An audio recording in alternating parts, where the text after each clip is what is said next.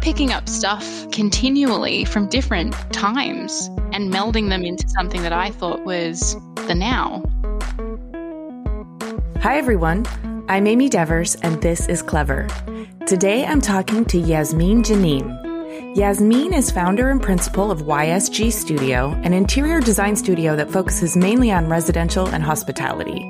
Born in Kuwait, she's lived in Egypt, Saudi Arabia, Dubai, Australia, United States to attend Savannah College of Art and Design, or SCAD, and also spent a stint living in her car before settling back in Sydney. Having always been a musician and performed in bands, initially she wanted to be an entertainer.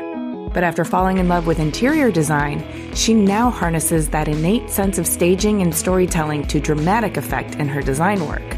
In 2013, she co-founded Amber Road, a multidisciplinary design studio with her sister, and this past year has gone on to open her own YSG Studio, which, within its inaugural year, has made quite an entrance and earned a lot of attention and accolades in Australia and beyond.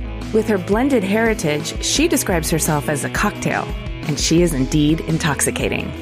Here's Yasmine.